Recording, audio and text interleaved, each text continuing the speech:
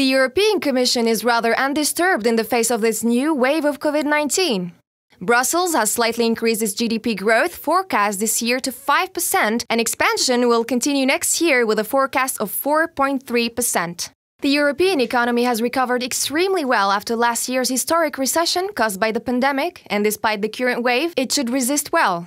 In particular, France experienced one of the strongest growths in the euro area with a forecast of 6.5% of GDP growth this year.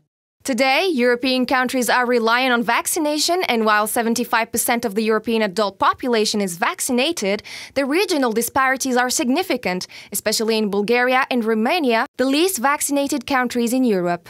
In Hungary, the Prime Minister Viktor Orbán ordered a partial lockdown to restrain the contamination.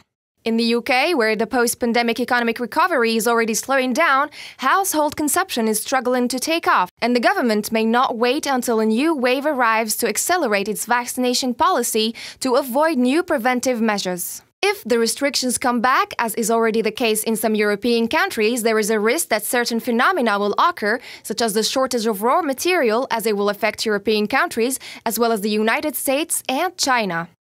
The European Commission is concerned that labor shortages in some sectors will persist, particularly in sectors where the economic rebound is strongest. This could have the effect of increasing wages to attract more candidates and thus cause inflation that is frightening economists.